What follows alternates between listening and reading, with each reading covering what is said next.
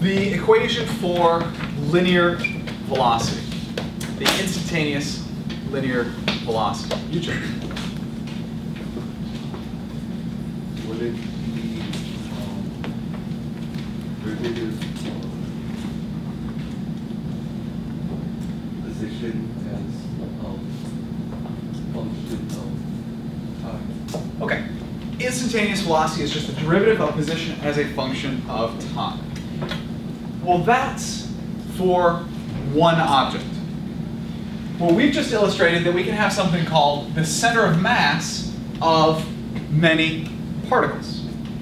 So the velocity of the center of mass of the system of particles is just going to be the derivative of the position of the center of mass of the system of particles.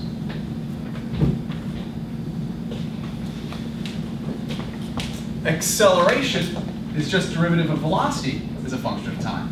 So the acceleration of a center of mass of a system of particles is just the derivative of the velocity of the center of mass of the particles with respect to time. The point here being that you can treat the center of mass of a system of particles and talk about its position, you can talk about its velocity, and you can also talk about its acceleration.